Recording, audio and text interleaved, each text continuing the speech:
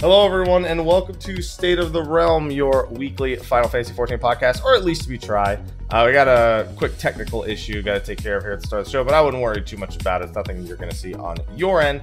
This week, luckily, having a little bit of a break made it so we have quite a few things to talk about. Couldn't secure any guests. I think you could probably think of a good old classic reason why some might not have been able to make it this week, and others just weren't able to make it. But regardless, excuse me, that's not a reason at all. That's not the only thing. Some people just busy, had a hard time securing a guest for this week. But all the same, the show must go on, and I know you love Sly and I, so it won't matter too much. Today we're going to be talking about The Rising, the event that just happened, the seasonal event. We're also going to be talking about an interview that came out of Gamescom from Twinfinite, which has a couple of big topics in there. And, well, I guess we talk about it 2-3 times a year. Is 14 coming to the Xbox? Everyone asks every E3, so I guess we might as well bring it up again. Because listen, Sly, every year it says that we see an article about Yoshi talking to Phil Spencer, and nothing comes. So while you talk about that, I'll just go ahead and get back on the Iceborne beta. That's perfect. All right. Yeah. Hi, Sly. I'm here. Sly, I didn't even do the intro, and you're already saying you're here. It's like I listen. Fine. Yeah, Sly and I are here. By the way, yeah. Just we haven't done a show in a week and a half. Let's just intro like that. That works. Works fine. Yeah. Just get it. How you doing, Sly? I'm doing pretty good. Getting ready for Hell Month starting next week. Yeah. I mean, it's kind of already here for me in a sense. Because you know, you already brought it up. WoW Classic wasn't the reason. The person I wanted most for the show had nothing to do with WoW Classic. Why they couldn't come, but some other guests like I couldn't 100% secure either. And I don't have a particular reason, but if I could create one, it would probably be that. Yeah, it's okay. I tried Astral Chain today. Wasn't a big fan personally. I think combat's good. I just think it's a little too cliche anime for me. It's just a little bit too much of that going on there. Yeah, I tried Full Body today. It's pretty Catherine? good. Mm-hmm. I thought is that out? Nope. I get early copies. You know. This. Oh yeah. Yeah, pretty good. Remix mode is gonna take some getting used to with the Tetris blocks and everything, but otherwise, like new story, pretty good. New blocks. Yeah, it's what you think. It's Catherine, but it's different. Weird. A little, because we've actually got a lot of 4T stuff to talk about, but a little bit of a detour here at the beginning. It's weird how like I don't find stuff like Catherine and Persona as over the top cliche anime as I do stuff like Astral Chain. It's kind of weird because they're 100% over the top cliche anime. I don't know why. Maybe it's just because the game feels like it cares, and Astral Chain just kind of says whatever. Used to over the top. That's the thing. Yeah. Persona, SMT, like we've gotten used to over the top. Yeah, then I shouldn't be bothered so much by with Astral Chain. But anyway, yeah, we've got a hell of a month coming up. But luckily, it's coming up at a time. This was happening earlier. No, yeah, now it's happening again. Yeah, so this was actually why the show was a bit late. Is I was having a technical issue where the meeting would cancel out and do this over and over again, and we don't know why it's happening. If we have to in the middle of the show, we may even do a retake in the first like 15-20 if it's something that is completely, in the way. It's great because we haven't done the show. We didn't do a show last week, and then this week our program just decides it wants to crash over and over again, and we thought we had the issue fixed, but apparently not. So apologies for that in advance, those of you listening on audio, watching on YouTube. We'll hope it doesn't happen very much. That's about it. Okay, with that, we should probably get the conversation back towards Final Fantasy XIV. I think that was Zoom's way of saying, hey, come on, fucking move it along, please. Come on now. So, Final Fantasy XIV, we took a week off. We are hitting the point in the Final Fantasy XIV patch cycle, which a lot of people who are new in Shadowbringers may not be used to. that, you know, you and I are used to after all the years, is that Final Fantasy XIV is definitely a game best played in moderation. And so when you and I play it nonstop like we do, it's very easy to find months like September, which are packed, to kind of be a nice little reprieve. It's nice to not have to think about 14 for a little bit of time, but it's something that not a lot of people are used to. So we are going to be talking about that a little bit later into the show. So it's good that we kind of dived into that little September, but we've got a bunch of other stuff to talk about, believe it or not. Yes, we do. Because it's been a busy week. We had patch 5.08 with our first look at the Band-Aid buffs for Ninja, Samurai, and Summoner. We had the Rising event, which is the yearly anniversary event that usually is, at the very least, a love letter from the developers to the player, and is sometimes a little bit of a teaser into the future. We also had Gamescom, and there's an interview that came out of that was quite interesting. There's some very big topics. And, of course, the topic you groaned about at the top of the show, where there was a Reddit post about a week or two ago talking about, again, Yoshida and Phil Spencer having more talks, and we hear this every year. Sly, I feel like you want to get that one out of the way first. Please. All right, tell me. So, okay, so once again, the report is the same every time.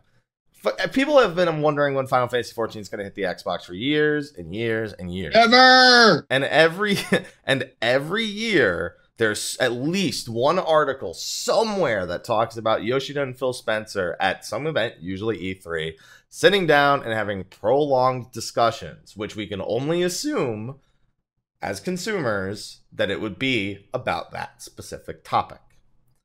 Now, Sly and I have kind of given up on this topic, but it is a topic that comes up frequently. And he is, what are you pouring? Whiskey. He needs whiskey. Normally, I'm the one who needs whiskey for this conversation. Sly's the one who needs the whiskey for this conversation. Sly, don't worry. It's going to be a short conversation, so you don't need a whole lot of whiskey. So I'll pose the question in a more formal manner, since you seem to have already answered it. Sly, what is your over-under on those talks leading to Final Fantasy XIV on Xbox?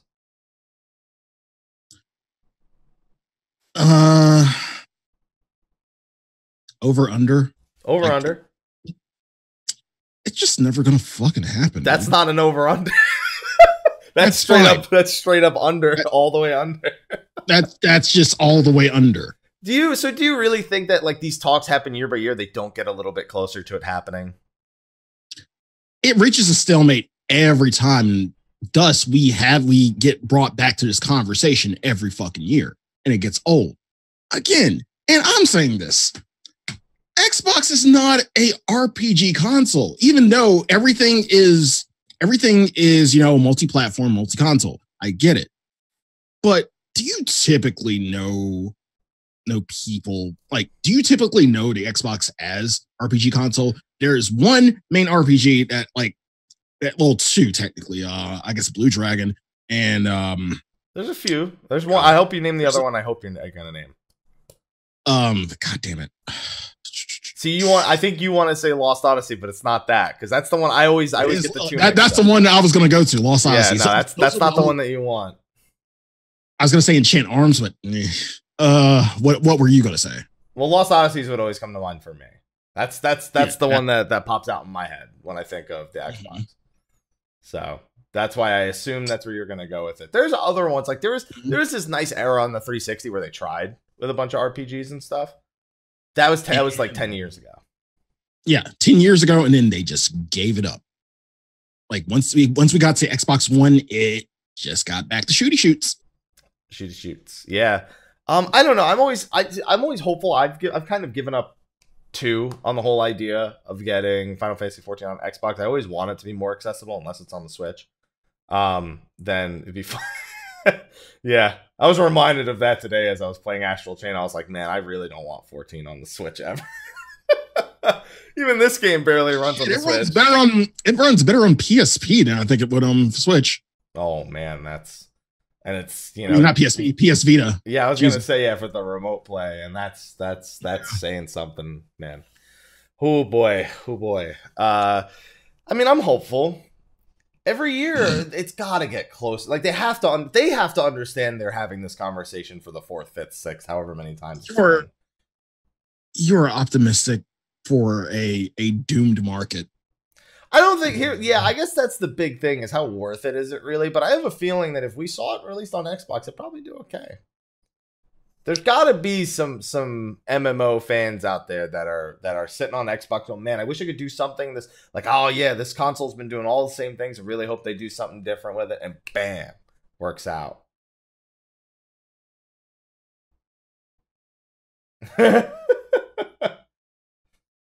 Sly's just got no hope. Sly's just got no hope. Well, we'll see what actually ends up happening with that. It's worth bringing up. It was another hot topic on Reddit in the past couple weeks. So we have to bring it up whenever they talk about it. So, it's never a hot topic. Yeah. So, yeah, they're getting PS. Well, okay. Devil's advocate. Are you ready? If Devil's advocate, if it does, sure. Let's say it does come out for Xbox One and yada, yada, yada. Are you ready for the Xbox limitations conversation that's going to come up every time? I mean, and no more than I'm ready for PS4 limitation conversations that come up every time. Like it's no different really. And at this point, the PS4 is not really, I mean, I'm sure there are limiting factors, but it's not really much of a limiting factor. A low-end PC. So if someone who's trying to play on a low-end PC is probably having a worse experience than someone who's trying to play on a PS4, to be honest. So no, I mean, only Switch. Switch is the only one I'm prepared to have that conversation with. Because if it does hit the Switch, that's literally a 2.5 hour battery life walking liability. All right. Hey, you can get some dailies done in 2.5 hours. You can get all your dailies done in 2.5 hours. As a matter of fact, you do one expert, a couple Beast Tribe dailies, just hand some leave maps. Do some maps. You'll be all right, dude. It'll burn through the battery in even like half that time, though, if it ever happened. Okay, so that's the topic you wanted out of the way. That's what you poured the whiskey for. Now you don't need the whiskey. Yay!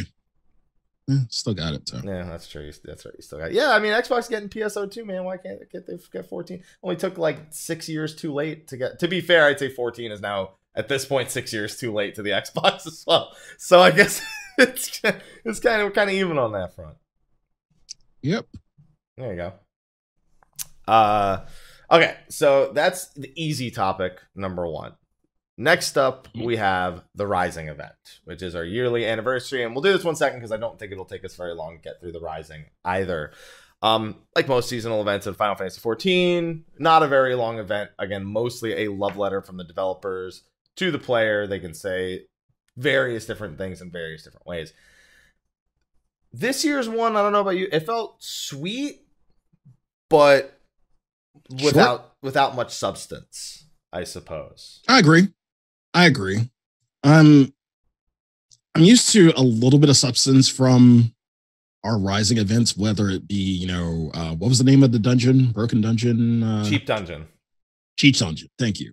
To what was last year's? Last year's was when we went into Ul'dah, where we all waited for the Rising recruiter for 3 hours because we didn't know he wouldn't be there all the time. So and then we did the five fate chains inside of Ul'dah to replicate the end days of 1.0. But you're right, yeah, Cheap Dungeon. That there was something we had the one time where we went to the floor. And they had the entire office like redesigned around it. This one very much reminded me of the very first Rising, where all we did was a fate where we killed a few bugs that were supposed to represent RMT. And it was a whole joke about how they can just delete as many bots or RMT, but they just keep coming back. But they also can't stop, or they'll overrun Eorzea and shit like that.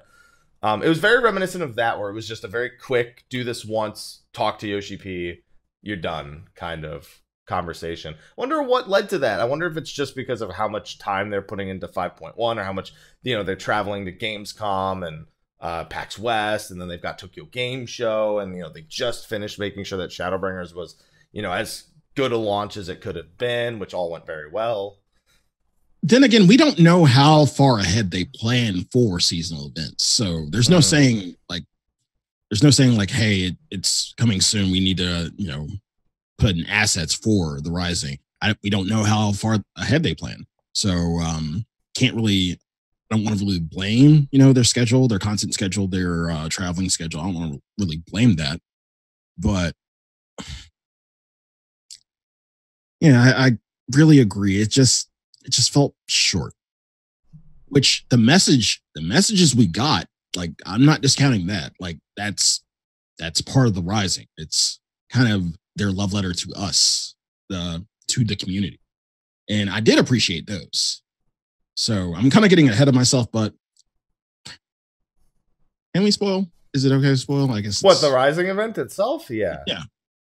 Yeah. So basically you go talk to Yoshi P, and Yoshi P sings a song, and you have a really trippy dream where you see yourself in each iteration or each expansion of 14. I saw myself as a Sam, and I laughed my ass off because that would never happen.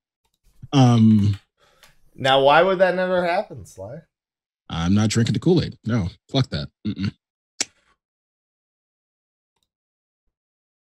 No, you're drinking the whiskey, though. I am. But either way, we get a message from Yoshi P and yourselves, I guess.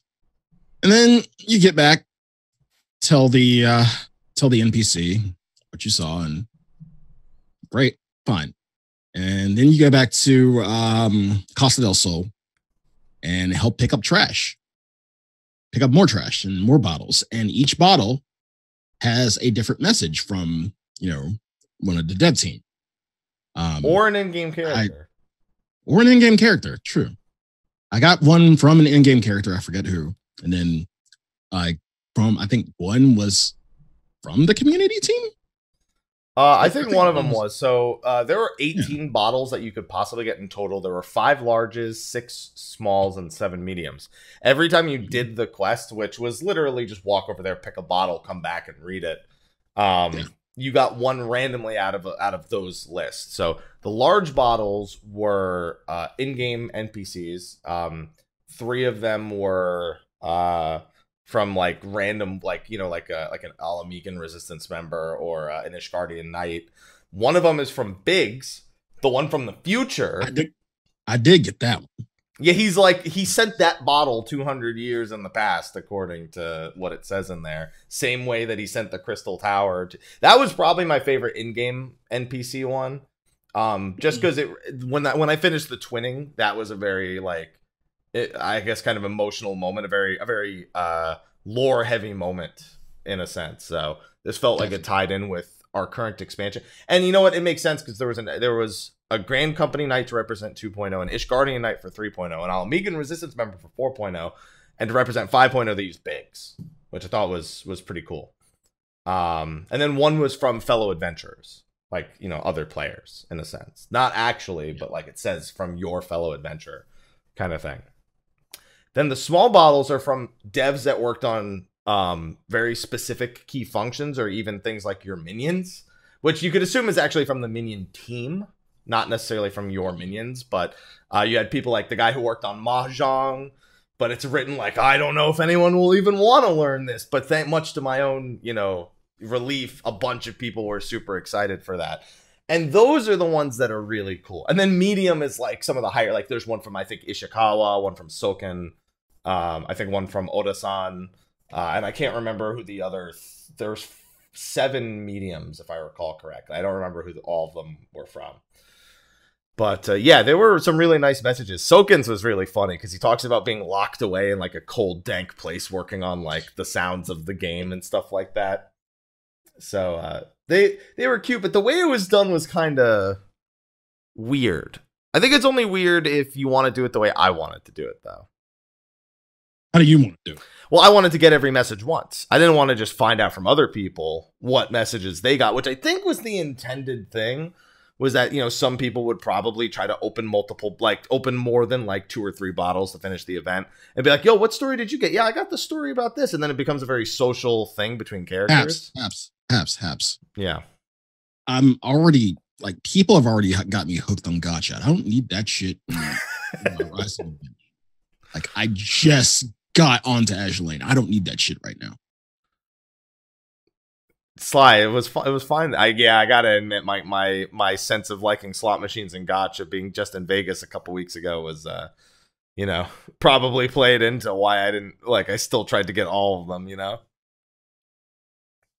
I ain't doing that shit. Yeah, it felt like they wanted us to like share the bottles that we got with other people to see like what they got and then like cross-reference it. It eventually came down to I just wanted to try and get all 18 messages myself. And I got 17 of them, and I was like, you know what? I'll find the 18th one online because I do not need 500 rising tokens. I was at 450, and I'm like, you know what? 450 is enough. That's a lot of Realm Reborn red for the next year. I'll be good.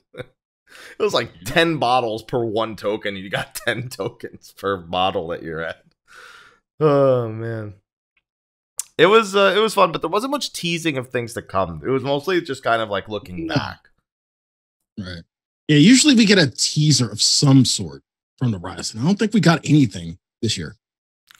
All it was they just kept referencing the light, I guess, you know, like fighting it back against the light. That was part of one of the final poems that the minstrel read. I was hoping the minstrelling wanderer would be involved in some way, or there'd be a reference to it in some way. It does reference if you've beaten Shadowbringers. If you haven't beaten Shadowbringers, he actually gives you different dialogue for when you actually get pulled into the other realm. When you get pulled in the other realm, he calls you, oh, should I say Warrior of Darkness? But if you haven't done Shadowbringers yet, he doesn't say that to you. He just continues to call you the Warrior of Light. So there's always little things like that. But yeah, it wouldn't tease much in the future. We still haven't gotten that Doom Train minion from all those years ago, so maybe they learned their lesson. Never forget Doom Train minion. One day it's going to happen. Yeah, I mean, hasn't happened yet. That was like the second Rising.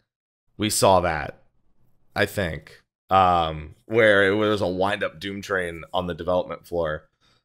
But yeah, there was also the Tales from the Shadow, which I actually haven't had the time to read yet. Yeah, have you read any Tales of the Shadow? I have not. I'm just learning about it just this second. Well, Sly, I would highly advise you read it because Air Zivia is on Tuesday. You just told me today. Yeah, I did tell you that I did tell you in the last show we were probably doing Air Zivia after the next show. Right. You just didn't remember. And Sly, if I remember correctly, there's one question that Ethis asked you that was from I believe Tales of the Storm that he was very unforgiving of you to not know the answer to. Right. So I would probably read Tales from the Shadow and try to avoid that situation. Oh, well. I hope so. Sly. Okay, so with that, we don't really have much else to say about the Rising event. Short, sweet. And I like that it tied into the end of the previous event. Literally, the previous event disappears in-game, and then the Rising NPC appears. And the Rising is literally cleaning up the mess from the last seasonal event, which I thought was a nice little way to tie. I like when they do things like that. I find that little continuity there to be satisfying. Yeah, I agree. Yeah. Nice. There was one dialogue so I don't think Koji had a bottle. There's one piece of dialogue I know he really enjoyed writing. When you hand the bottle to the NPC, when you're doing the repeatable quest, he says, is that a letter in that bottle, or are you just happy to see me? Happy to see me. Yeah. Koji, you just can't. Koji. You just can't get out. You can't go one season away without a dick joke. Can you, Koji? Just can't do it. You just can't do it. And the thing is, that implies that it's like in our pocket, like leaning towards like one side. It's like the fact that you're trying to imagine this. Well, otherwise, if I'm just holding a bottle, why would she say that? If I'm just holding, it's got to be in a pocket or something, you know? Otherwise, it doesn't make any sense. All right. That's it. All right. Next, we've got 5.08. Which 5.08's unfolding showed me a lot of people did not pay attention to the previous live letter. Because I had a lot of people asking me, when is the patch? When is the patch? What I'm really excited for the patch. And I'm like, this is a band-aid patch. Like, to just give like potency and make these jobs like a little stronger while they wait for like overall balance changes in 0.1. And oh boy, were these changes something, man. Sly, I'm willing to say now that Final Fantasy XIV might be the least balanced it's ever been. as of 5.08. Before 5.08, maybe. After 5.08, definitely. So, Sly, did you read through 5.08? Mm-hmm. You saw them ninja buffs? Mm-hmm. Saw them samurai buffs? Saw them summoner buffs? In the words of Faros, is it my birthday? Is it my birthday? Dude, that's Ninja just had all their name days come at once with that one. So 5.8 was just a bunch of potency buffs to ninja, some potency buffs to samurai, and removing some tediousness from summoner. Just a little bit, just like if you want to cast a ruin or something and there's no dots on a target. Or like, doesn't punish players who screw up with having the dots up, it raises the floor just a teensy bit. Sly, do you want to know what the result of those balance changes were? What's that? Ninja might actually have more DPS than samurai now. If not, like, they're way too close to each other. So samurai is now shit on by all three of the other melee jobs and not just two of them. We just had this conversation the other fucking week. Fuck my entire life. Now you just made Ninja even better. What the fuck is you said that jokingly, and it happened. That's a Sly Jesus if I've ever seen him. Yeah. This is a problem. I'm talking about Sam's. Ninja's happy. Ninja's very happy. Ninja's as happy as they're gonna get because they still play like shit. But it's considering what they put themselves through. It's paying off a little bit. Right. Meanwhile, I don't give a shit. I'm just the Michael Jackson popcorn meme right now, just looking at everybody else. I prefer to be the guy who sits on the couch and he just pulls the popcorn out from the bottom. I prefer that one personally, as opposed to the thriller popcorn. It's just like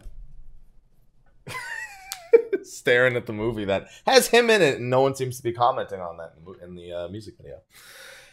So yeah, this is getting out of control. 5.1 actually has a lot more work cut out for it than even I initially anticipated, because everything in this is a band-aid. None of it is meant to be the permanent state of the jobs. They've already said they're reworking certain things at 5.1. For example, Shoha, Ninjutsu, Summoner. They haven't made mention of anything else, but we'd like to assume that there'd be some additional changes there and changes to other jobs as well. 5.1's balancing related adjustments are now going to be the biggest thing under people's eyes, because tanks are feeling okay. Want a couple things here and there, like Living Dead maybe getting like a healing buff, or Storm's Eye getting a duration increase. Healers, but some people still want Astro to get a little bit more love. They feel that White Mage and Scholar are doing okay. Astro is doing okay, but some people are just not enjoying the amount of effort they have to put forth on that specific job, when the other two jobs can put forth way less effort and do just as well. Even though Astro is, dude, I'll take an Astro. Listen, do anything you want. I'll take. Sly already had this discussion 2 weeks ago. Yeah, I'll take an Astro. That's what I'm talking about. All right. I'm a Dancy boy. I just give other people better DPS anyway. That's all anyone cares about. Again, but then I look at and then I look at all the DPS, and things are all over the place, Sly. I don't know what you're talking about. Listen, Mr. Dragoon. Dragoon is on the list of things that have caused these problems initially, all right? That job's way too fucking strong. Monk, Dragoon, and Black Mage were probably the jobs that were like over the top, a bit crazy. To be fair, Black Mage has like kind of been over the top for a while. I think it hit a critical point in the more recent patches, because it almost makes like people are now questioning both the other magic DPS, in terms of people don't want to put through, they want their hand to fall off from playing Summoner and Red Mage to fall asleep. And the performance there is while, you could be content with any job, it's just the gaps between certain jobs and certain roles, and then looking at certain jobs versus other roles, like the ranged physical, they're all over the place in terms of overall potency. And now that Ninja's a god too, it's getting more and more out of hand, especially for physical range and for Red Mage Summoner. Those 5 jobs, the 5 jobs affiliated with those, more so than Samurai, are just being looked at, and they're going, That's not gonna work, is it? They're like thousands upon thousands of average DPS behind across like different percentiles and stuff. Like Sly, did you know that a 50 percentile black mage, meaning you are playing like not super well, but you're not like screwing it up, you're like average, right? Mm-hmm. That's like as good as a 90 to 95 percentile red mage. Someone who's playing near the absolute peak of the job. And so that's a bit concerning. And then no one even looks at Dancer. They're just like, hey, you need something? Hey. Listen, I'm already this far ahead. If I'm going to be here, just dance partner me. Okay? Yeah, just give me a dance partner. I brought you here. Give me a dance partner. I brought you here. Yeah, there's just this mountain to climb in terms of balance. So I'm very curious about 5.1. Same. Some of the nerfs that I saw coming haven't come yet. Fine. I'm still like, yeah, 5.1. There are going to be some nerfs, like especially to my job, especially to Dragoon. I think monks they don't touch it sooner to see some nerfs than even you are. Yeah. If they don't touch it, I mean, great. I'm fine. I don't ask for much anyway. So do your worst. Man, I'm wondering what got them to this currently. Really? Yeah. Really? It's just crazy, man. You're wondering what brought us to this point? Are you serious? I'm wondering how we got to the point where Monk and Black Mage are like tied and or one is doing better than the other given specific circumstances. And Samurai is like, hey, remember when I was supposed to be the selfish DPS? That motherfucker's got Mantra Brotherhood. This is bullshit. Dragoon's like, don't forget that I have Eye and Litany. And I'm like, we're pretty close. It's like, thanks. I have Trick Attack. Fuck you. All right. Tied all three of you. All right. That's what I'm saying. Range physical, you're like, it's okay. We know. So it's okay. They bring us, but they don't really care. It's fine. We know. All right. As someone who plays range, I swapped to range physical this expansion. My fucking luck, right? Oh, I won't play monk this well, there you go. It's fucking fate. Just punching me in the dick repeatedly. Just had to switch. Listen, they'll fix it. I hope. Yeah, right, they will. One can hope, right? Because otherwise, finding this ultimate group's about to be a lot more difficult. Like, yeah, hey, listen, you better learn monk quick. I'm like, you better gear it quicker. That's the bigger problem we got right here. You better give me fucking everything as far as I'm concerned. Yeah, so 5.1 is going to be hell of a thing to watch for that. But 5.1 is going to be a lot to watch anyway. 5.1 is really almost like expansion launch in regards to content structure. It's going to be massive. Yeah, boy. You're hot. Yeah, and we're going to actually get to talk about that a little bit because one very, very popular topic rose up last week when we didn't do a show.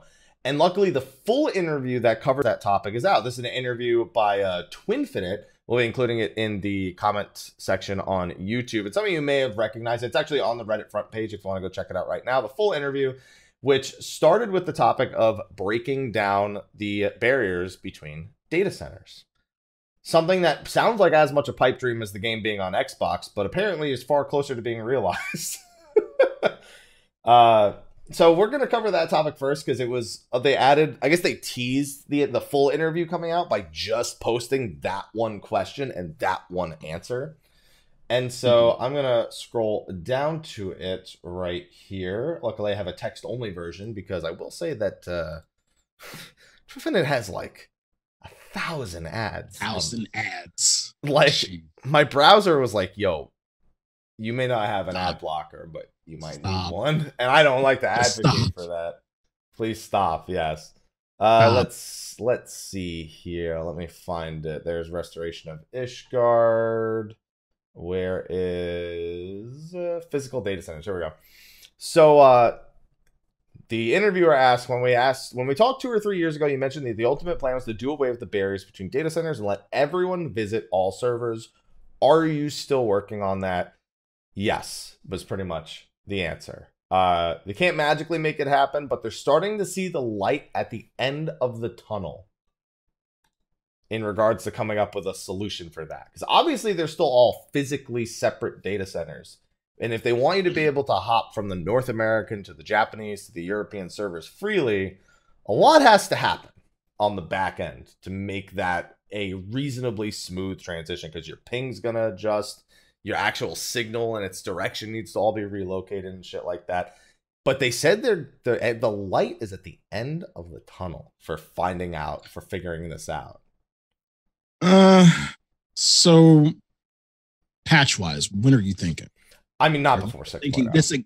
There's no way. I listen, I'm shocked enough we're getting the A Realm Reborn rework before 6.0. I really didn't think we would, assuming it stays on schedule for 5.3. There's light at the end of the tunnel still. This sounds like an expansion selling level thing like World Visiting was supposed to be. Mm-hmm. You know, even if it were to be ready beforehand, they'd probably like release it like April, May, and then expansion release, whatever, it would be ready for that kind of release. Like, like a 5.58 kind of release schedule would be something I'd expect. Dude, hunts are going to be uber fucked when they do.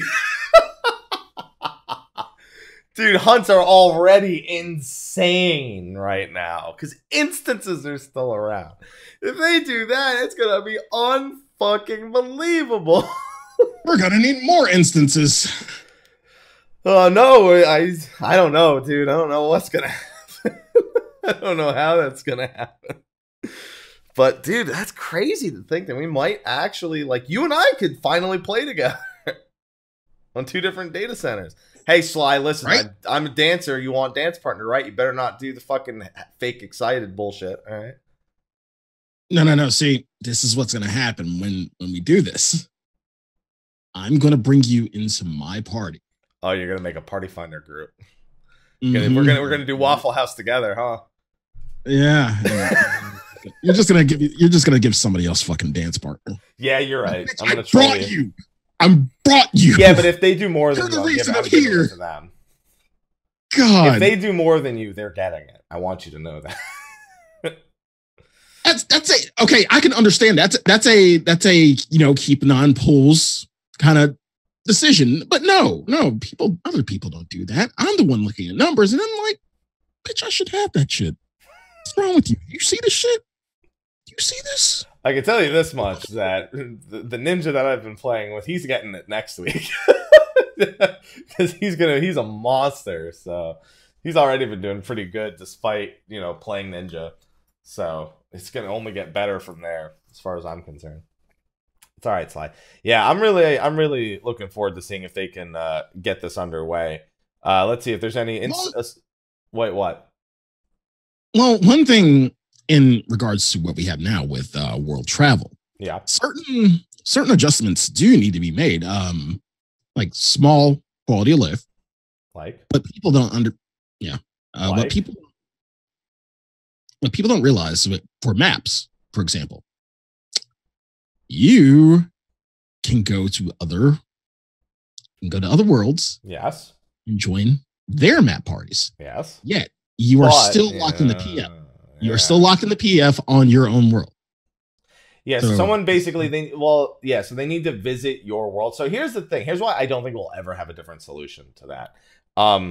It's a simple solution. It's not, because of the way that a cross-world party is made systematically is very awkward, because you can't world visit in a cross-world server. You can't world visit in a party because it needs to move your entire character data to a new server, which would drop you from the party. That's fine. But that's why you can't just do it. They would let you know what server. They would let you know what server the party is on. And you would just, it would just make sense for you to travel to that server and join. Just it.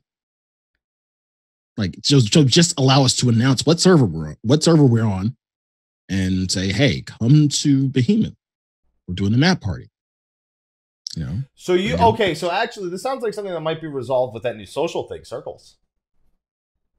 This actually, based on like what we could tell from what we talked about in the last show with circles, that sounds like something circles would resolve. The party finder itself probably won't ever allow you to advertise that would have to mean that the party finder would have to, you know how right now it's data center world private. It would need to be data center, every single world listed, and then private. Not unfeasible, but also crazy. Yeah. So, yeah, it's just that you have to be making a party finder on your own world, and nobody can join it from another world. And even if they could, they'd have to leave the party to come to your server to do it anyway, which kind of undoes the whole point. So it's you'd be able to see it, but then you'd still have to race to the server and hope to fill the party for it. So I think circles, I think a map circle. It's half the parties anyway, so. Yeah, which means it's really no different from the way it is now, though. Like right now, it's you know, anyone who you want, you have a cross-world link shell, for example, which again is why I question circles. And you go, hey, map party on Behemoth. Anyone wants to come, you know, hop over to Behemoth. Yeah. It's just, I don't think the party finder is going to work in a solution for that isn't done with a cross-world link shell or a circle. Personally, I'm not optimistic that it would. But traveling, being able to freely take my main over to the JP data center is something I would do in a heartbeat. Because I loved the time that I spent on the JP data center, raiding on the JP data center. I'd like to do more of it. But of course, I have to level all these characters across all these different data centers, all these different servers. And I can do it. It doesn't take me very long, 2-3 days max, probably, to be in like a comfortable situation on any of those characters. But because I already have level 70, that is, on most of them. But it's still, I'm not super motivated to do it. I'd rather have this like very succinct solution. And Yoshida gave a little bit more context on it. He's like, for example, these circles are the Japanese, North American, and European. So he actually physically drew circles, actually pictures of them on the actual website.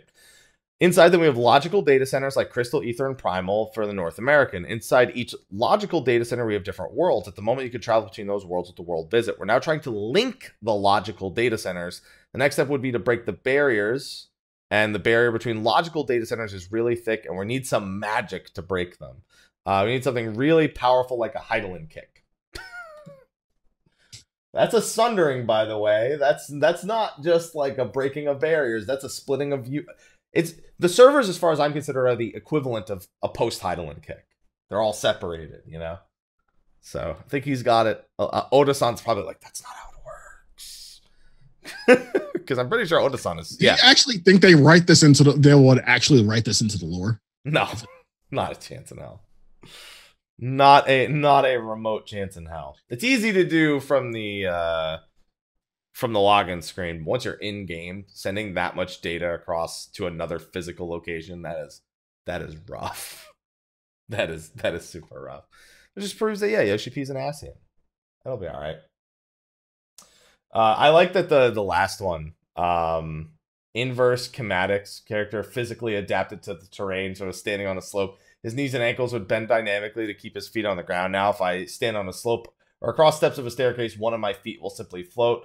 I'll admit it's a bit of a pet peeve. Is there a chance to reintroduce this feature? Yoshida's answer was, it's technically possible if you're okay with crappy server responses like 1.0. I love that answer.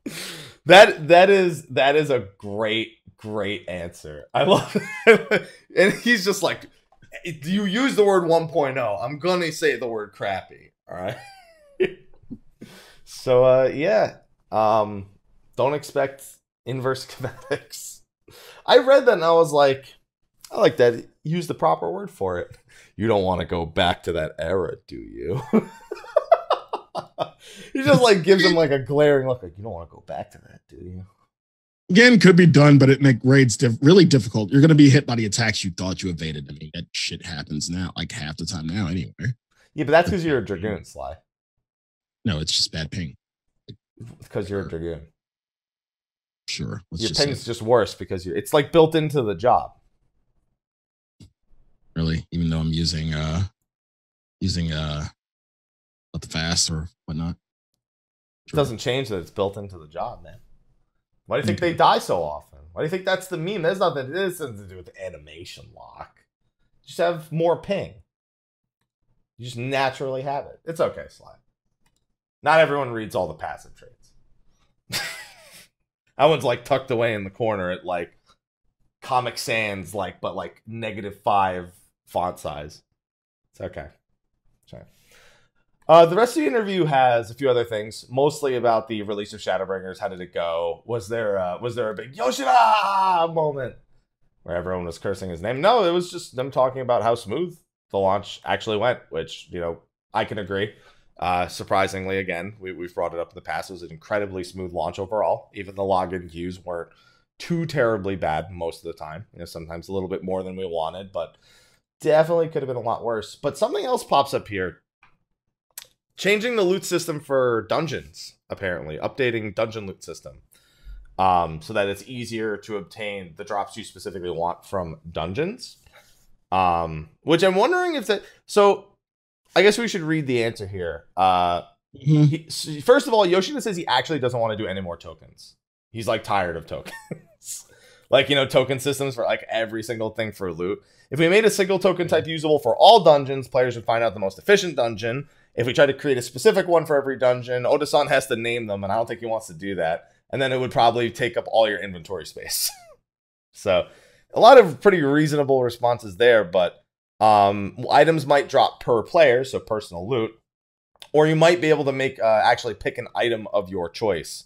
So maybe get like a coffer at the end of it, and then, you know, it allows you to just kind of, you use it, and it becomes the piece, kind of like the way the Eden stuff works, in a sense. Do you think that might be one of their possible proposed solutions for people being undergeared for dungeons? They did say they wanted to approach that differently and maybe making items more readily available in dungeons so people don't feel like they have to run it a million times to get the gear to like feel like they're not that far behind. I'm not speaking for myself. I'm speaking for how a new player might actually look at, you know, why they haven't bothered to upgrade any gear going through the leveling system. I'm thinking back to my experience from 70 to 80. And like the stuff I did get, like I really wasn't lucky, but I wasn't unlucky either. I felt like I had a, you know, good enough gear to where I would competently get through the dungeons that I did. So in all honesty, I really feel like this is kind of a non-issue. I mean, it's an issue. I get where you're coming from. I get where they're coming from. But at the same time, well, fuck. If it ain't broke, don't fix it. Well, the question is actually specifically in regards to glamour gear from specific dungeons. The interviewer actually shows him a picture. He actually pulls up the XIV app to show him his inventory. And all the loot that he got from running the dungeon 40 times and not a single tank piece from Gimlet Dark. And he's the tank, so obviously if a piece drops, he's going to need the piece. So the fact that he didn't get it means in 40 dungeon runs, he didn't get a single piece. But that could also play into other aspects of the game as well. True. So I'm just wondering if...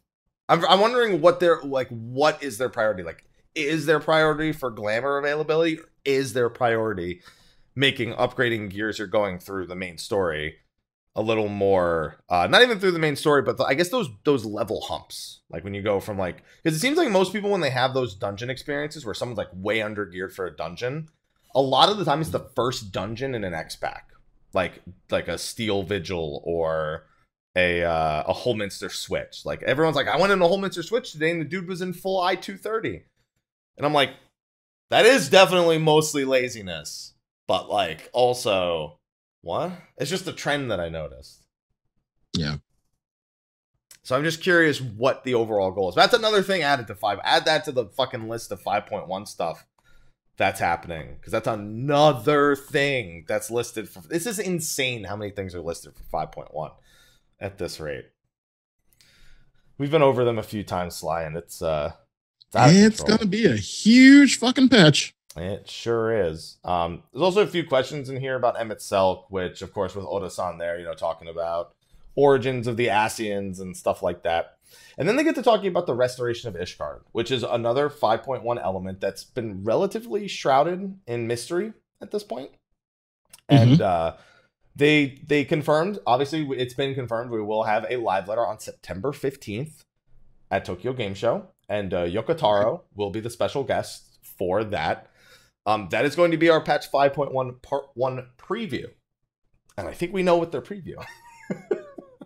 We're going to get hopefully a nice peek at Yorha Dark Apocalypse when it comes to that. But I'm sure there's going to be other things among that.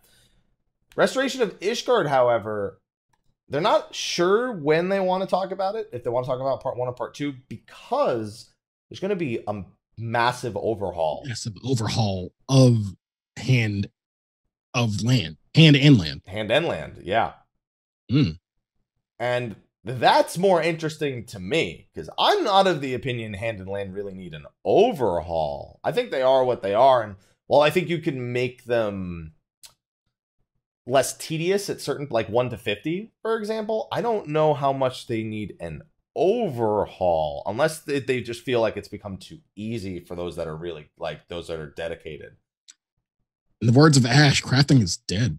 Yeah, and I'm wondering how much of this, quote, overhaul is simply because they need restoration of Ishgard to, like, be more compelling content or more difficult specifically for crafters guys. How much is it because they've taken on enough debt from just trying to update crafters and gatherers across expansion to expansion, and they kind of need to reapproach them like they have the combat jobs? Now, do you think this overhaul is making it even more accessible to everybody? Because along with this overhaul, you got to remember there's the synthesis. Shut the fuck up. Which is, hey, it's there. I don't have to say it. Everybody read the fucking live letter digest and everything. They said it, not me. It's just there.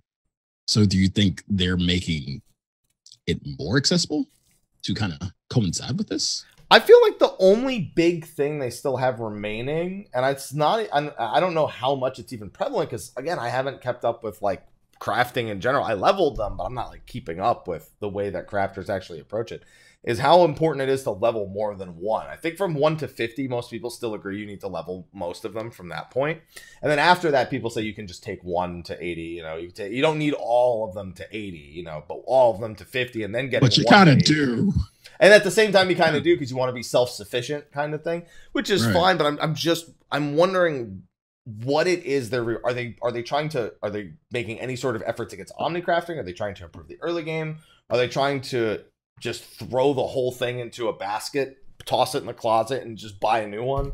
Like, I don't know what it is. Their goal isn't made entirely clear here, and it probably won't be made clear until Tokyo Game Show, because they said that 5.1 or the 5.1 part 1 preview, they will probably focus on crafting and gathering instead of talking about restoration of Ishgard, which they would save for part 2.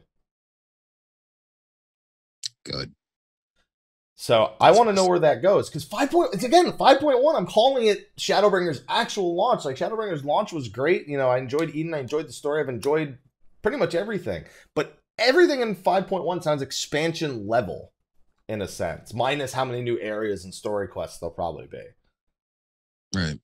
So I'm just blown away by every interview. Is like, this is 5.1, this or 5.2. This is like, it's crazy. And then on top of that, they said 5.2 is going to have even more stuff for Disciples of Hand and Land in regards to like work that they're doing.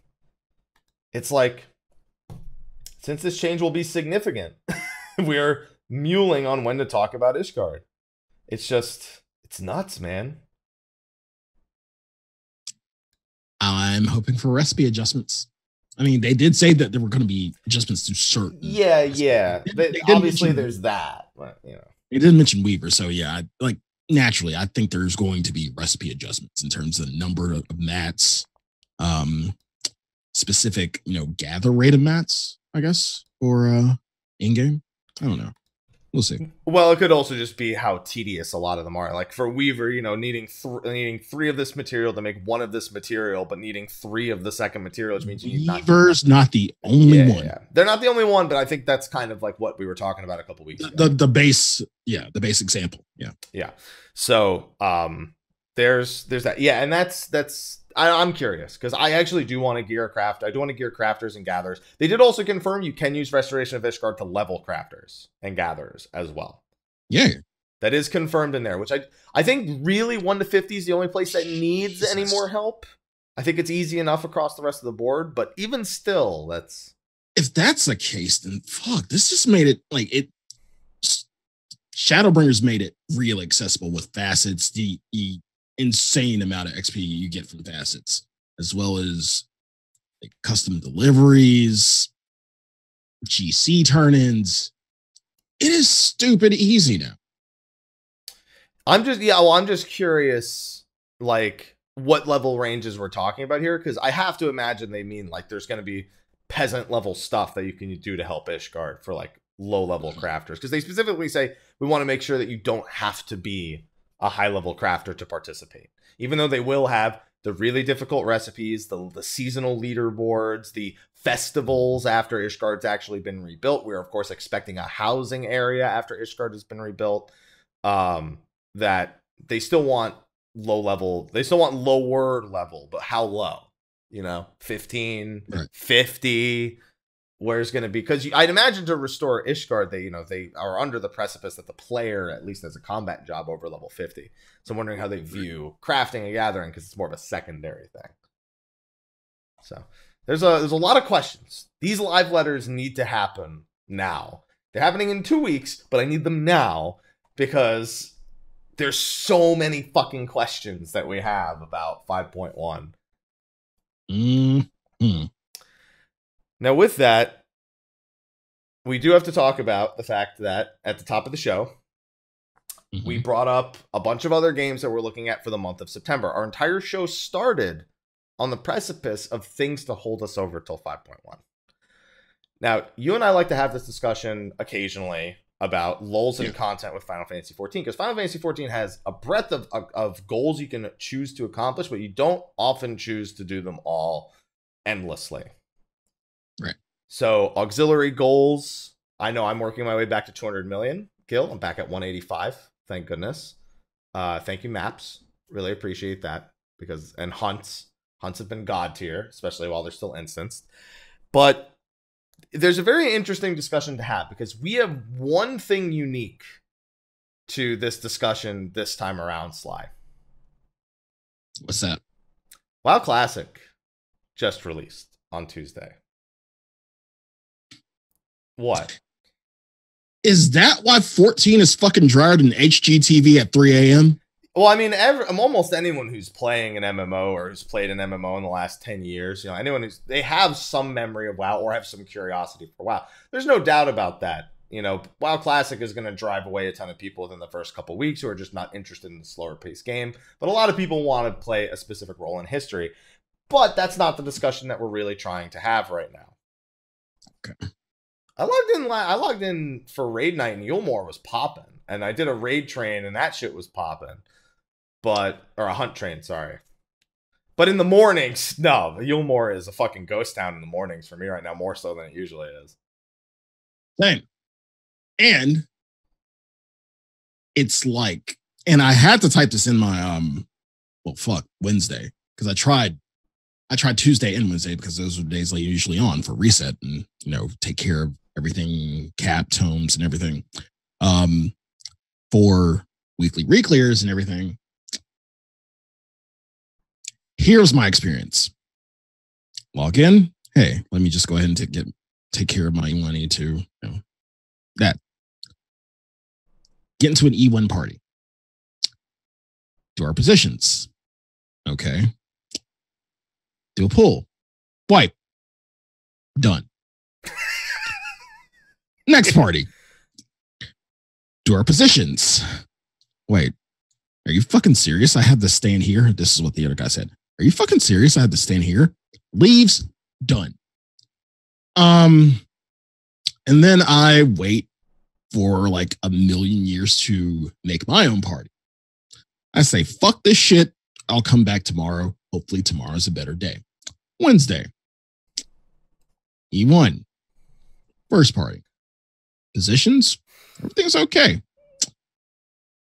No, it's not. Done. Fuck it. I'll make my own party. No. It happened again, actually, before that. I don't like this fucking position. I'm out of here. Done. Okay, I'm like, you know what? Fuck this. Here's what I typed in my description. E1S re-clear, weekly re-clear. Okay, seriously. Healer southeast and southwest for orb lasers. Not the spinny orbs. Common sense did not leave for WoW Classic. Let's get this shit done. Hey, why don't you use Zeno's thing? That's the healers would go south and west then. Yeah, the one for everything. Yeah, I should have thought about that. One for everything. I mean, we were already doing one for everything, but the short 2-minute video is perfect for E1. Yeah, but still, like, I just kept it fucking simple.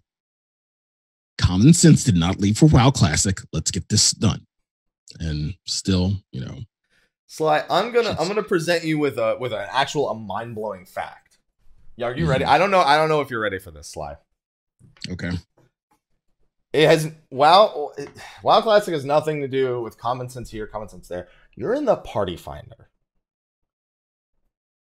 That's the end of previous weeks. I have not had this fucking issue. This was an issue this week, coincidentally, when WoW Classic. I told everybody in chat, I'm like, look, it honestly isn't WoW Classic, but to be honest, Yulmore's fucking dry right now. PF is fucking dry right now. You know, it's funny. I had a login queue last night. 2 nights ago, I had a login queue for Gilgamesh. So I'm feeling all right. I mean, I have a login queue every fucking time I log in, but it's like a 10. Yeah. It's been the same since like 2 weeks in the Shadowring. It's been like a 20 queue. Like it's anywhere from like 10 to 25 or something like that. Still there. Yeah. They're just not in Yulmore. They're logging into 14 and being like, okay, I have 2 games that if I go AFK in, I'm going to get kicked out after 30 minutes. This one I have to wait 6 hours to get back into. This one, I'll wait 30 seconds. I'll log into 14 and open WoW here on the side. But no, so this isn't even the discussion I wanted to have, Sly. You're just venting your personal frustrations about the weekly party finder, which you could have had any week, to be fair. But I didn't. But you didn't. It went semi-smoothly other weeks. This week is just fucking terrible. I'm like, you know what? It's maybe a bad week. Other games, WoW Classic, shit, getting ready for September. Maybe a bad week. September could be nutty. Excuse me. But the big thing is one of the big things about Classic WoW and why it was such a big demand, and why it's been kind of a controversial take in regards to like how it's actually going to pan out with people who are used to this generation of gaming is the amount of time it takes to do things. Because it's what? It's a hell of a drug. For a lot of people, Classic WoW is the reason they play MMOs nowadays. Like Vanilla WoW is the reason. It's just a hell of a drug. Yeah. So, and it's something, regardless of how you feel about World of Warcraft, you have to respect that while it does have the EverQuests and the Dark Age of Camelot and the Final Fantasy XIs and the Ultima Onlines before it, that it is, in many ways, a very big piece of history. And one of the big things about it is it was more time consuming. It's Final Fantasy XI reminiscent of, levels of time consumption that it'll take to do things. The amount of actions you perform are less, per second than a lot of games nowadays. And it just takes a while to do things. It's World of Warcraft for the most part, because there's no flying, and there's no flying in Classic. So it's World of Warcraft for the most part. And the question I guess I want to pose to you is Final Fantasy XIV, very modern, very accessible, something anyone can hop in, play for 15 minutes, 2 hours, whatever the amount of time, and get something reasonably done. Versus an MMO that's built for back in the time of 2004, where people may have had more time, things weren't as accessible, and it just strictly takes longer to do things. Do you think that is going to have an impact on how people see other MMOs like Final Fantasy XIV going into the next year or two? Do you think that people are going to be like, this looks boring as shit? Because I've seen a lot of that with WoW Classic when I've been streaming it. Although I'm playing a Ret Paladin, which really doesn't help. Do you think that's going to impact the approach that modern games, modern MMOs look to hold players? Naturally just making things take longer. No. Not at all. I feel like we're in a modern age and people have a taste for nostalgia naturally, but in terms of actual quality of life and gameplay and everything, they don't want that experience. I mean, yes, you're playing WoW Classic. You're reliving the nostalgia, but in terms of your current experiences, like, 14 current WoW, no, we don't want that. I don't want that. To be fair, I don't want current WoW either. I'll say this right now.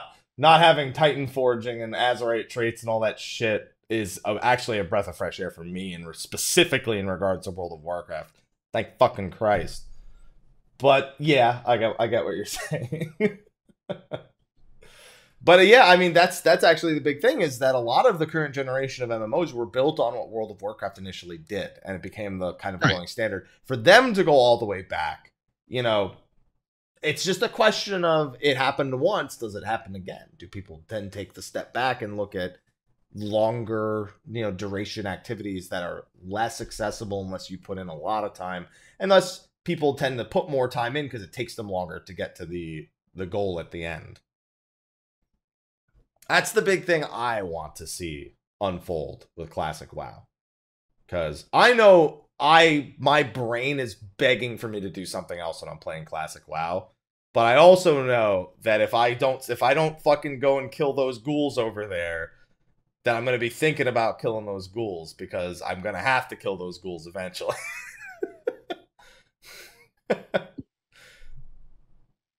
That's all I'm saying. Like, right now, I'm not logged into WoW Classic. I've given up on playing it for the day because it's going to take me 6 hours to queue in, essentially. 8,000 person queue is about 300 minutes. Yeah, that sounds about right. Is WoW the Popeyes of MMOs right now? What does that mean? You don't know how, like, there's the craze of the Popeyes chicken sandwich and everybody's going fucking crazy and standing in lines outside of Popeyes and shit. Like, you probably haven't seen it, hadn't heard it. Oh, no, I heard LA was running out of chicken. Are y'all running out of chicken? Well, when you give away so much free chicken, might you run out of chicken? I thought you were going to go with like a Szechuan sauce, like Rick and Morty kind of comparison there. No. This is fucking Popeyes. People are waiting 6 hours for this shit. Like, people are going fucking crazy. They're attacking folks. What? I can't get in WoW Classic? Fuck this shit. Wait, I thought you said mild classic for a second because you were talking about the chicken flavors. Did you say WoW Classic or mild classic? I did. Wow. WoW Classic. I thought you said, I was like, oh, I thought you were naming a flavor of the Popeyes classic chicken. I was like, this is too, now the analogy is way too good. Oh man. Now I want fried chicken. And I don't know if I gotta go wait on a line, and I sure as fuck ain't. It's all right. Mel made these homemade chicken tacos, and I had those left over. Yeah, shredded spicy chicken with some corn on the side. That's corn on the cob. There you go. Salt, pepper. Fuck that Popeyes. Yeah, fuck that Popeyes. I got these chicken tacos right here. That's right. See, the same thing. You have 14. Fuck that WoW Classic. You can do other shit. Hey, listen. Here's the thing. Like, I'm okay with it. I kind of understand what it is. Oh, so you're okay with the queue? You're okay with all that bullshit? There are that many people playing. I'm not gonna sit here and be like they even increased the capacity. It kind of just, I've accepted it. But I also can just go do something else instead. And then that's kind of the big thing for me. It's like 14 if I ever want to log in and do something, like because I actually all week I've been like craving to get on and do some maps, because I'm still getting closer and closer to the 200 million goal. I'm halfway done with the achievement for getting 25th floors. I want to go back and work on the Stormblood ones. I want to gear up my Paladin and work on some of the remaining Primal solos. Those are all auxiliary goals. Like, there are tons of things that I have that I want to prioritize in 14 right now, but I'm not, because I'm jumping on something that's, you know, very, very excitable, very hype, because it's a part of MMO history, and I feel like I at least owe it to myself as a content creator to, as much as I don't think it's something long-term for me, to at least give it its due diligence, you know? I feel like I owe it that respect, in a sense. But that being said, I am itching to get back on the 14 because I can, at any point, hop in and do something and get it done. I'm desiring that more now because of the inaccessibility of WoW Classic, whether because of the queue or because of how long it'll take me to do stuff. And so I'm like conflicted in like a very unusual way that I don't really know how to describe any more than I have thus far, except with your chicken analogy, apparently. Popeyes, is the KFC, the KFC have lines? There's just Popeyes. It's just Popeyes. For a fucking chicken sandwich that you can go get at Chick-fil-A. Like, seriously. Oh, yeah. Oh, my God. Oh, there's Chick-fil-A's all over the place in San Francisco. What the fuck is wrong with you? Hell yeah. Oh, they even deliver with, like, DoorDash and shit. Oh, yeah. That's what I'm talking about, Sly. And now the food porn section of the show. Pretty much. Yeah, you didn't play any MMOs at all till Final Fantasy 14 on PS4, did you? Pretty much. Well, I tried DCUO and didn't stick. Didn't stick. I was wondering if you were gonna have any desire to see and try to attempt to understand WoW Classic, because I think you'd be fucking hilarious. Here's the thing I've been saying. Like, I've told everybody, nostalgia is a hell of a drug. Otherwise, there wouldn't be this many fucking queues for WoW Classic.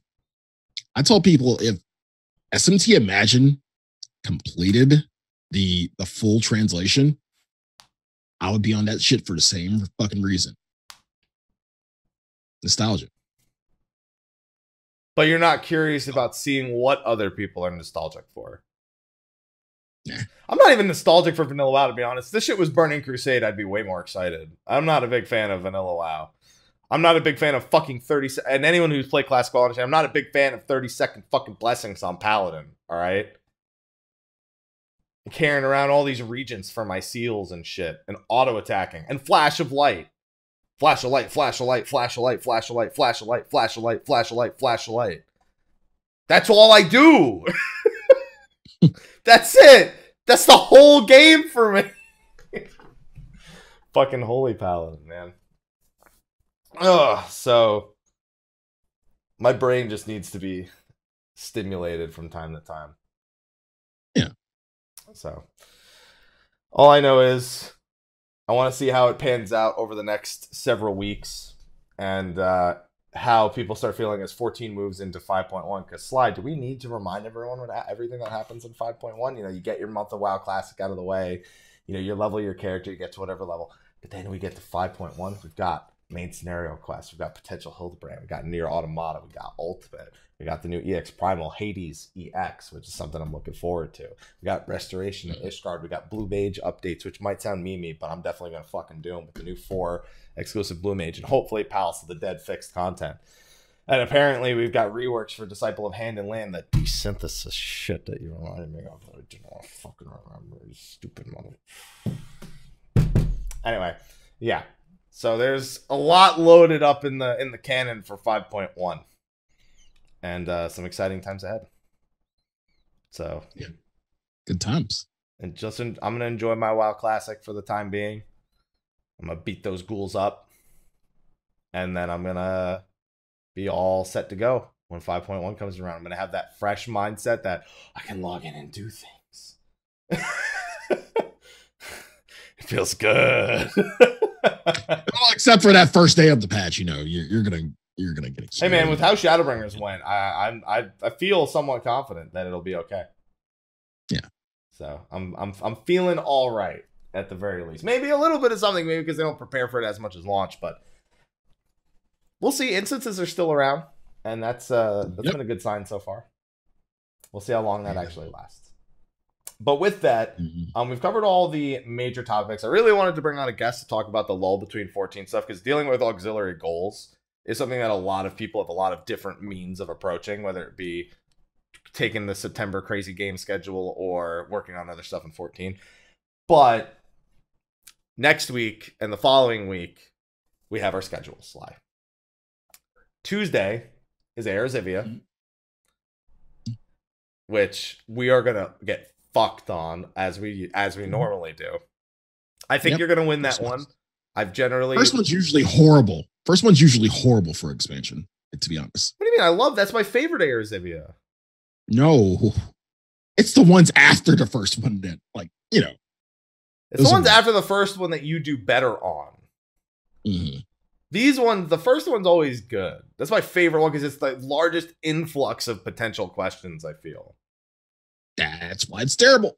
I love it because then Ethis gets to teach everyone more things. And Ethis has been doing a lot more YouTube content. So I'm even more excited for this because he's been really boning up on the actual lore content. So I think it's going to be a really, really good Erzivia that I don't feel confident at all I'm going to do well on. But that's why people watch, to be smarter than us. They do that every week, to be fair. Well, to be fair. Yeah, it's kind of true. And then the following week, we're going to do the Friday show because that'll be after the live letter. It's the 14th. Okay. Yeah, because for us, it's on the... Actually, you know what? I don't think we can do that because I think it's the 14th at 9 p.m. So we might have to do a Saturday show that week unless we have something else. That's fine. That's fine. Yeah, because I'm pretty sure it's actually at like 9 p.m. my time. So I think it's at like midnight your time. I'll reconfirm that right now. Might lag the stream because of the codec. I know that the 14 website, yeah. 5.1, 9 p.m. Pacific. Yeah, it's at midnight on the 15th for you. I'm down. Okay, so Saturday. So that week's going to be a Saturday show. Listen, we got to do what we got to do, Sly. Sorry, Frosty. I mean, Frosty show's actually usually done by 4 anyway. Yeah, I think so. Yeah, so you don't have to worry about that. So you have Gamer Escape at 1, you have Frosty at 2, and then you have us at 4. Just means a busy day for anyone who watches 14 podcasts. It's going to be dope. I'll give Frosty the heads up and let him know that we're planning on doing that, because I have a feeling his show will be very much about the same thing. Gotta line up some guestaroos for that one if we can. To do that now. I'm going to ask Ethis, I'm going to ask Mary. We'll see if they're available for that Saturday or not, or if they just want to sleep in. Well, Mary, it'd be like 7 p.m., but I wouldn't. You might, someone might sleep in. You never know. But with that, Sly, is there anything else you want to get off your chest before we wrap up this about 80-minute show we've got going here before Zoom starts crapping out again? No, I think I'm good. I think you're good? All right. Well, with that, ladies and gentlemen, thank you for joining us. Now, because of the way the show started, because we haven't done a show in a week and a half, we did not do sponsors or patrons at the top of the show. Of course, we have our patrons who, because my camera's reversed in OBS for some reason. We have, of course, our patrons over there. I've not updated that list for the next month. That list will probably be seeing an update before Tuesday, but thank you to all those patrons who've been scrolling in the top right corner the entire time. Of course, we have our patrons of darkness, one of which provided a new picture, but I actually do not think I have it ready. I'm gonna level with you and everyone else, Sly. I went to get ready for the show before, we went live, and it was about 2 o'clock. I had just finished eating lunch, and then Aloha came in here and he started meowing, and he hasn't been in here, which tells me he's having a good nap. And I went upstairs to lay down with him so he calms down, takes a nap. That's what he meows at me in the afternoon for that. And I passed out for an hour. So I woke up at 3:23, and I usually call you at 3:30. And I think you can probably tell what actually ended up happening there.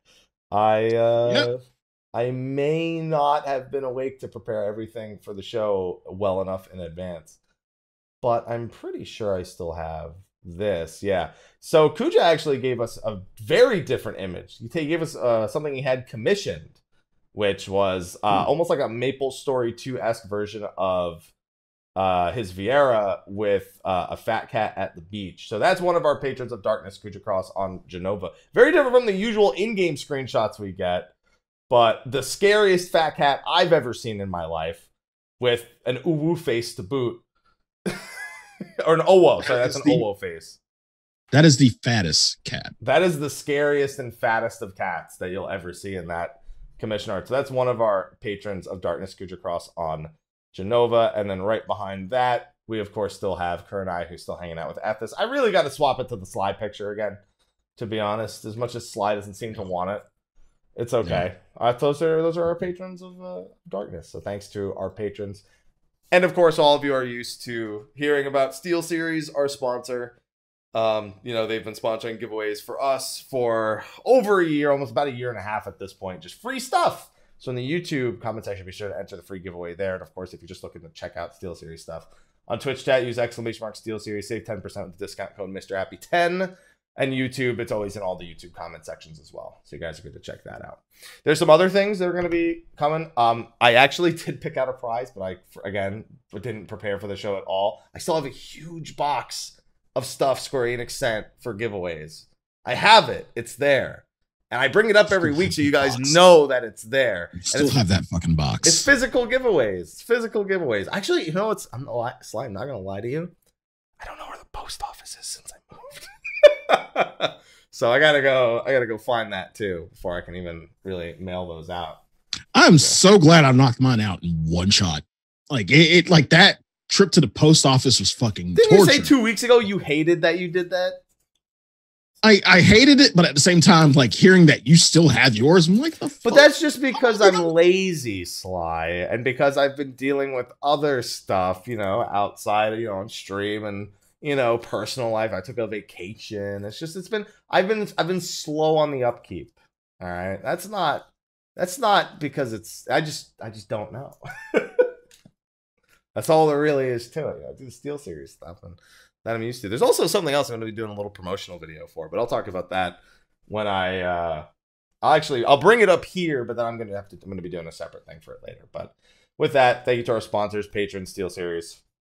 You guys all rock. And with that, Sly, why don't you tell everyone where they can find you at? You can find me at twitch.tv/Sly, aka Greyfox, as Happy leaves. Sly, aka Greyfox. Twitter at Slythefox. YouTube.com/Velvet Room. September is what I like to call Hell Month. We started today with some Catherine Full Body. Did the first few nightmares. We will do the rest on Tuesday. Next week also is Iceborne. There's going to be a lot of fucking Iceborne because I'm hyped for this shit. I need to get back to the demo so I can beat Velkhana.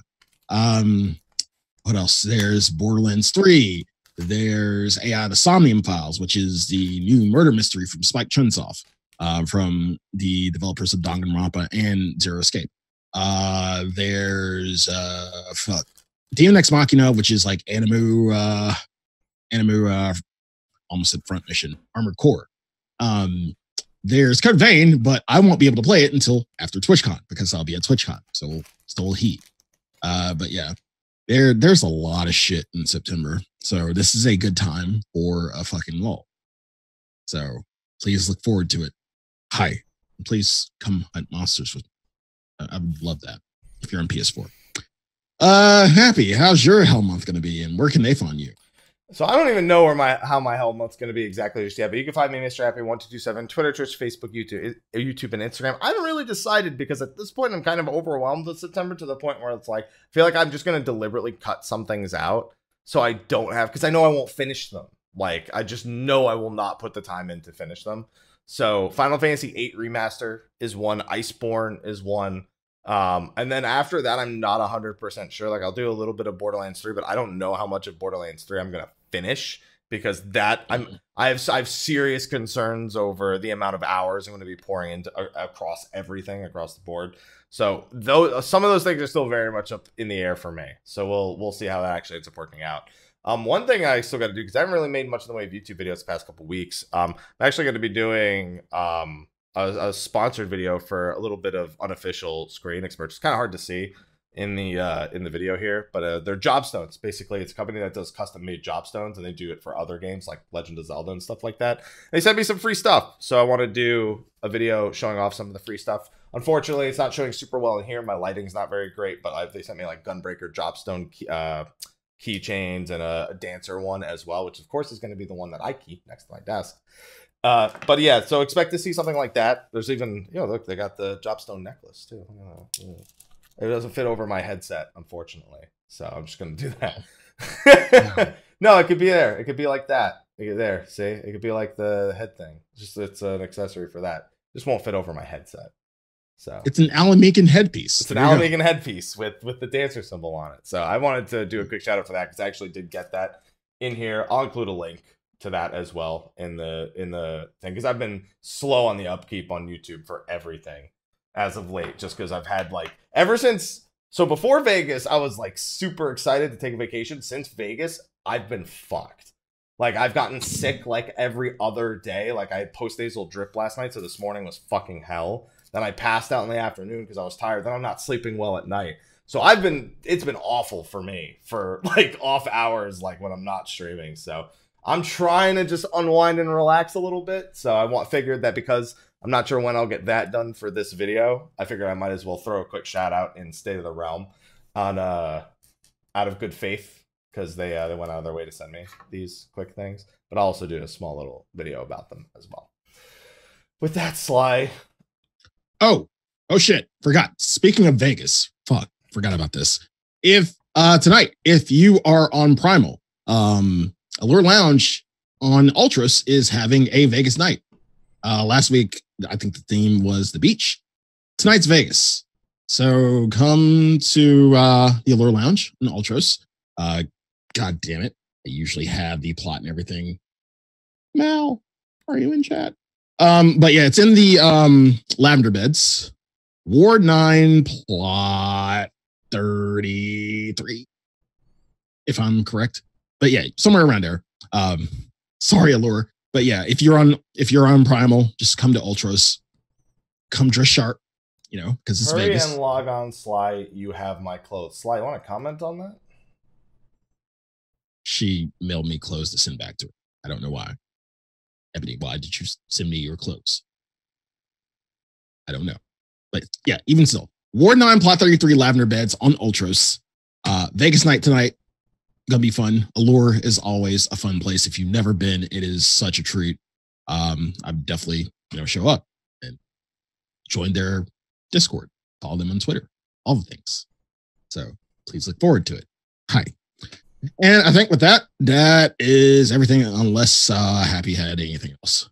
All I'll say is what happens in Vegas stays on Ultros, I guess. There you go. There you go. On that note, we're going to wrap things up, go into a short post show, and then I'm going to hopefully recover from that nap because that nap made me super fucking tired. Now I don't know what I'll get this rendered and everything. Recover or just go the fuck to sleep? I don't know, man. I can't fall asleep at night. I get tired in the middle of the day. Well, I can fall asleep at night, but I don't sleep very soundly. Whether it be Aloha just bugging the shit out of me at night, or I just like roll over and can't sleep. Mel got me this nice new, for our anniversary, she got me this nice new blanket that traps in cool air, and so it gets my skin the whole. It's like the cold side of the pillow all night. Damn. That's what I want. Cold side of the pillow all night, and it feels amazing. And then I can get one of those buckwheat pillows. Yeah, there you go.